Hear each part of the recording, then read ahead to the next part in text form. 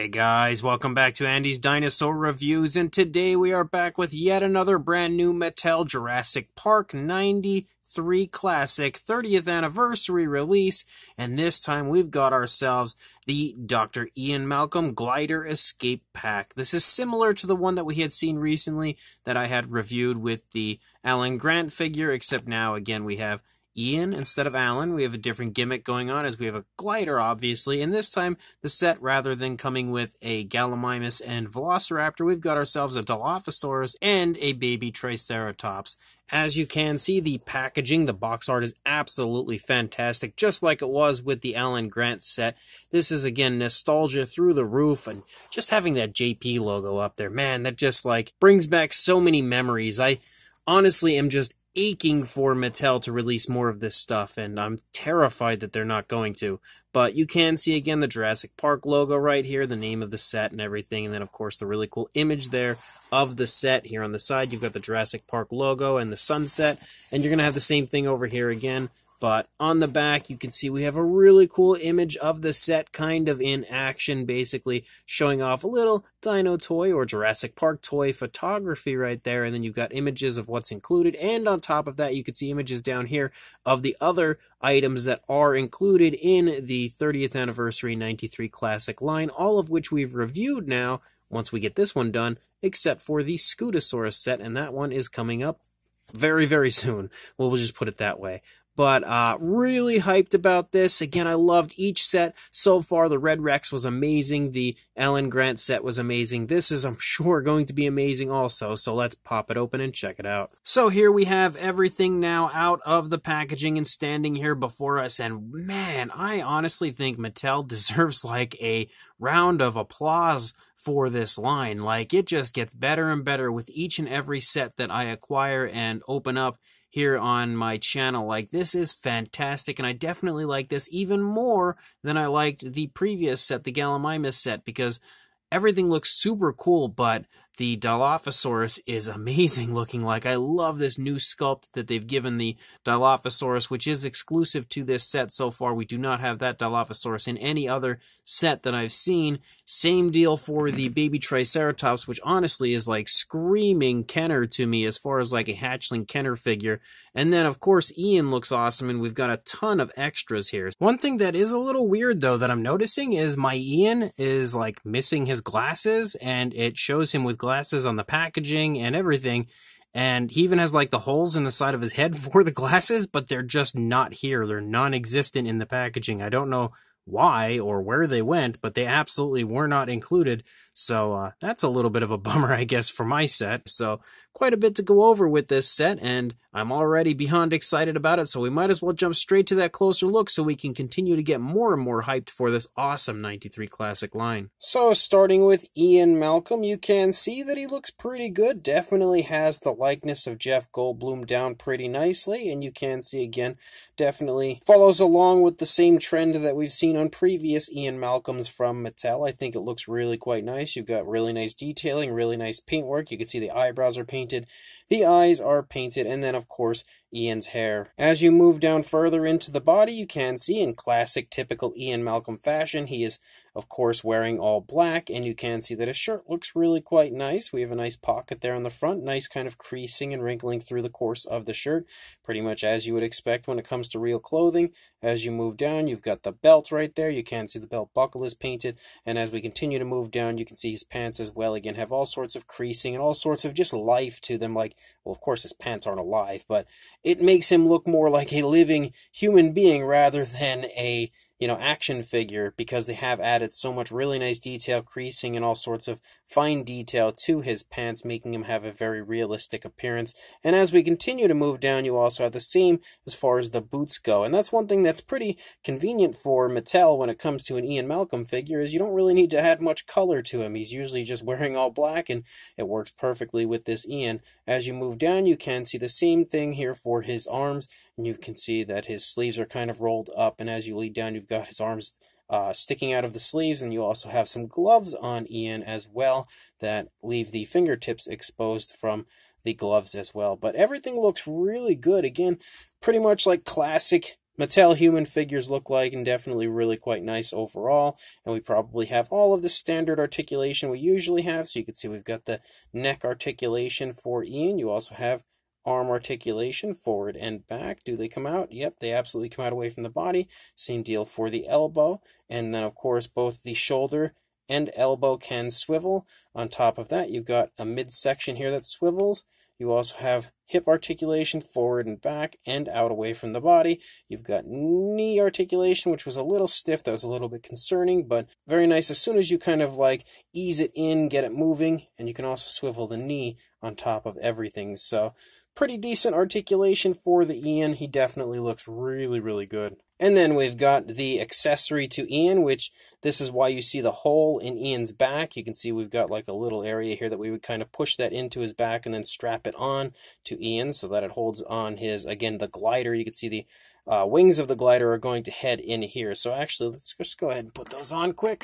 And there we go. We now have it assembled pretty nicely, and it looks pretty cool.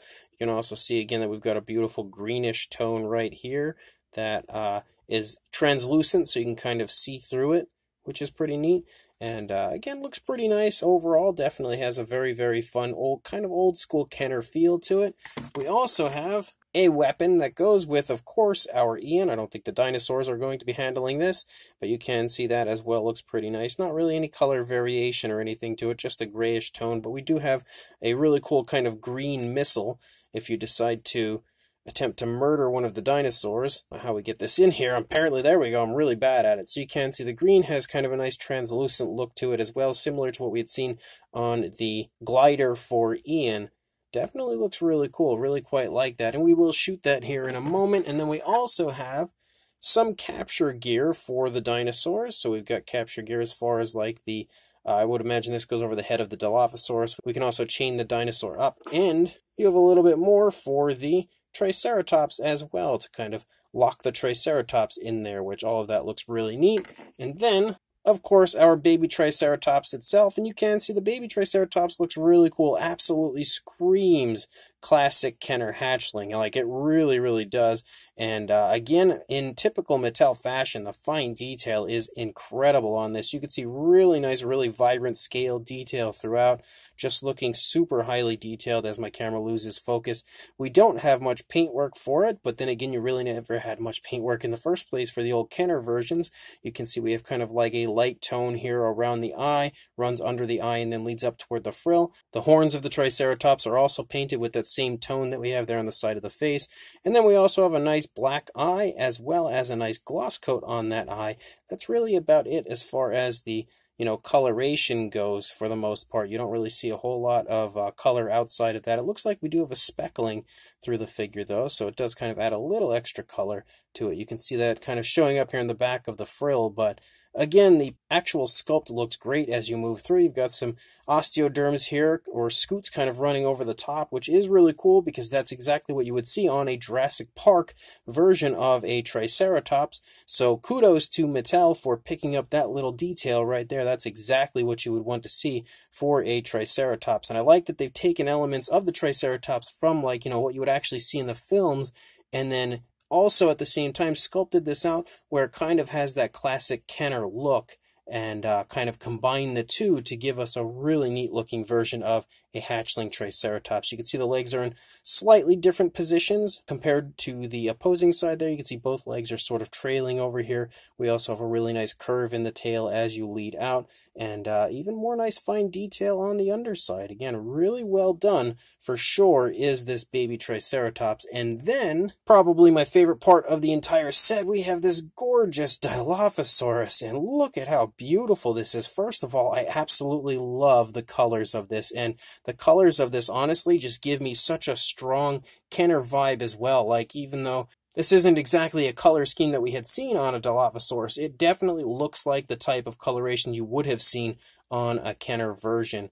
But you can see the head sculpt looks great. Really nice detail as you move through. Nice detailing up into the crest of the Dilophosaurus. And you have that nice light green there up in the top of the crest there, as well as running under the eye. And it just plays off of the darker green body so nicely. You also have a lighter tone here for the lower jaw, as well as a very nicely painted eye. You can see there, very nicely painted. Very nice black pupil added as well. We have an articulated jaw, of course, which opens really wide if you choose to. Nice realistic pinkish tone of color for the inside of the mouth. The teeth as well are painted very nice, very carefully.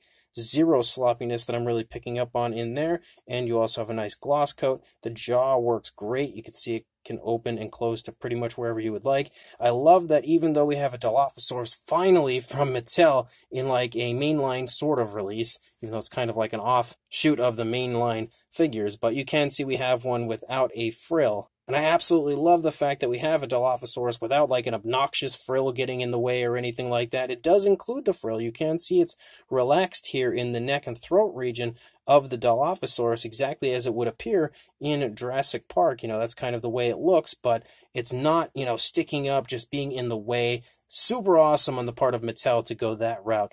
As you lead down the course of the neck, you see more really nice looking skin texture. You also see more of that light green pick up here and then stripe down through the course of the body. And then it just kind of like squiggles and sort of just goes crazy as you lead down here into the stomach region. More fantastic skin texture in the stomach. You've got some more really nicely sculpted arms and hands. Nice muscle definition in the arms. Really nice skin texture as well. You can see that the nails are sculpted, not painted unfortunately, but you do have articulation in the arms, and they move really, really nicely, really smoothly. This one's a little bit stiffer than this one, but overall they both work nicely, and I like that you can kind of push them there into the body, into a nice natural position. We do, of course, have the fax app code here on the top of the figure if you would like to add this to your collection, so that you can include the Dilophosaurus into your Jurassic Facts app collection. As you lead back, you can see that the muscle definition in the thigh looks really good. Muscle definition in the calf also looks really good. And as you lead down, you've got a foot sculpt that is, of course, oversized, but it doesn't look too terrible, not too distracting. The nails look really good. Again, no nail paint. Kind of has a slight shine to it, but not so much. We do have the dew claw and everything sculpted out as well. And then as you lead out into the tail, you can see more really nice skin texture. You can see that that light green does end, unfortunately, as we lead out into the tail. I think it would have looked super cool if it had led the entire way out onto the tail, but it's not the end of the world. The tail is in a really kind of high up positioning, like it really leads up pretty far, and we don't really have the ability to articulate the tail. It kind of looks like we should, but we don't, so it stays in that upward position. It has a really cool curve to it, though. At first, I thought for a moment looking at it that maybe it would have like a wire tail, and I just didn't know that that's what it was going to come with. I don't know why I assumed that when looking at it, but unfortunately it does not. But I still think it actually looks pretty neat. Like the positioning of the tail, the curve of the tail definitely looks cool, and also could probably, you know, create some pretty neat looking poses for the Dilophosaurus if you do some like dino toy photography. But you can see everything looks pretty much the same on this side as you move through, except the leg is kind of leading on this side compared to it trailing on the opposing side. But man, I absolutely love this Dilophosaurus. This is definitely one of my favorite Mattel Dilophosaurus that has ever been created. One thing that I kind of failed to mention a moment ago when we were looking at it, I completely passed over it, is the articulation in the legs. And although they do articulate, they are actually really stiff. I would think if I continue to move them, they'll wear in, but you can see they're actually pretty difficult, like really quite difficult to move. Way more difficult than you usually see on a Mattel Dilophosaurus, and I feel like the balance isn't so great. I don't know if the foot is warped or what, but I'm having a hard time getting him to stand. He's kind of standing right now, but then he falls over. But we don't really need to worry about a size on Ian, because of course he's going to fall right there in the same size range as all of the previous human figures, or the previous Ians, as we have had quite a few. But as far as the size goes on the baby Triceratops, you were looking at, well, we'll never know because I lost the tape measure, about 2 3/4 inches, or around 7 centimeters in length, and height-wise about 1.5 inches, or just shy of about 4 centimeters, or maybe a little over 3.5. And then for the Dilophosaurus, which is surprisingly small, if I can get him to stand long enough to get a length from the tail to the snout, you're looking at a little over 4¼ inches or around 11 centimeters. Of course, it would be a bit longer if the tail were actually extended, but it's held up pretty high, kind of making the length of the dinosaur a bit shorter, and height-wise about 3¼ inches or a little over 8 centimeters, approaching 8½. For a size comparison, here are our usual review comparison suspects, as we have Mr. Papo T-Rex, the Attack Pack Dilophosaurus, and Robert Muldoon next to our Ian Malcolm glider set. And you can see again the Dilophosaurus is definitely quite small,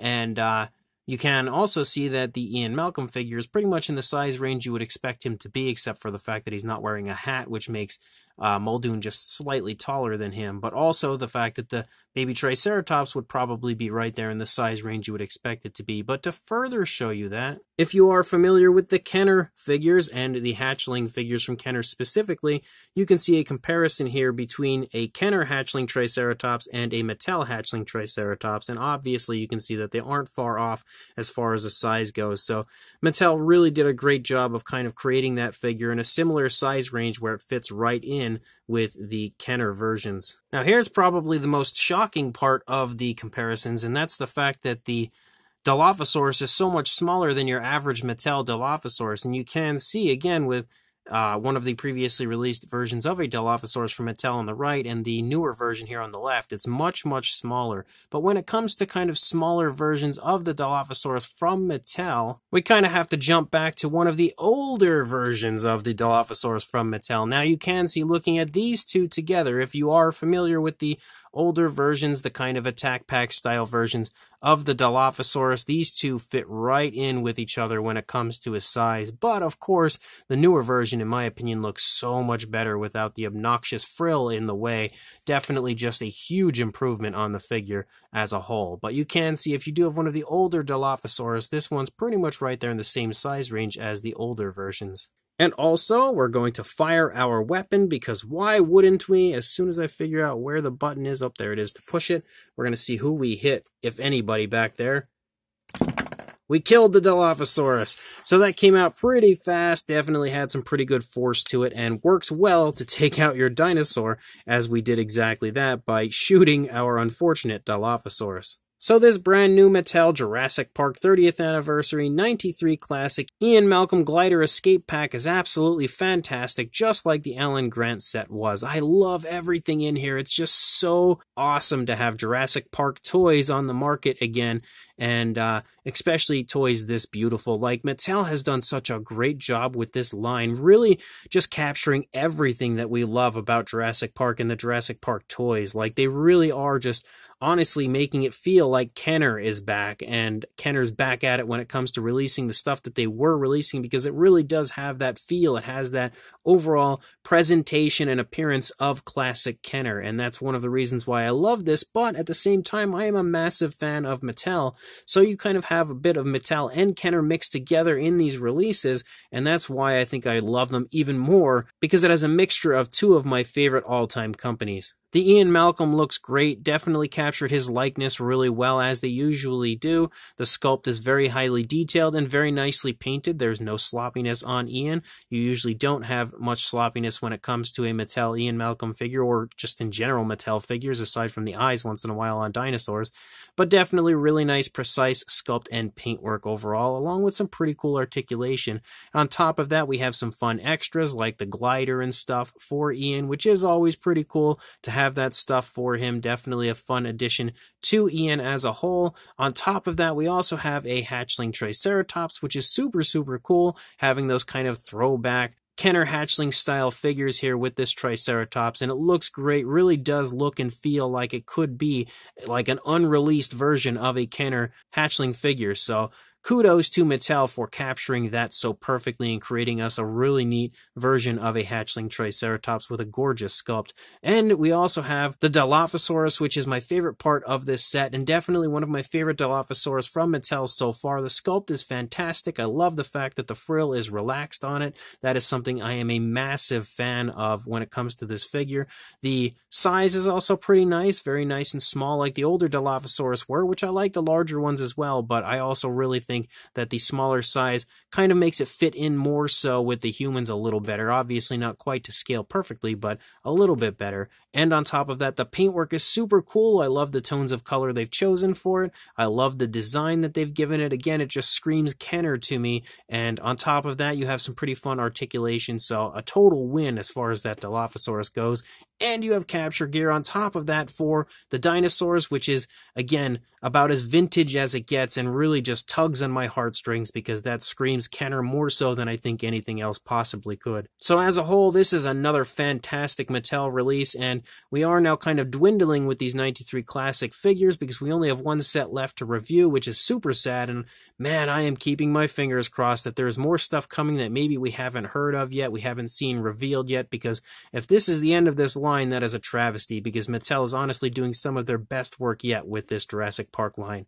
So make sure if you are interested, you head to the link that I will include in the description to where you can pre-order it currently on Target's website, or you can head to Target in store and grab it because that's where most people seem to be finding it. And I want to give a huge shout out to my good friend Andres, who was awesome enough to actually pick this set up and help me acquire it a little bit earlier than I would have had I actually spent time looking for it in my area, because my Target says that they have absolutely no idea when it's actually going to be coming into stock. So rather than waiting, he was super cool, hooked me up with this set, and I have the pleasure of not only reviewing it for you guys, of course, but adding it to my collection rather than searching for months. So again, a massive thank you to Andres. Make sure you pick up this set. It is 1000% worth it, and make sure you like, comment, and subscribe, and I will see you in the next review. Thanks for watching.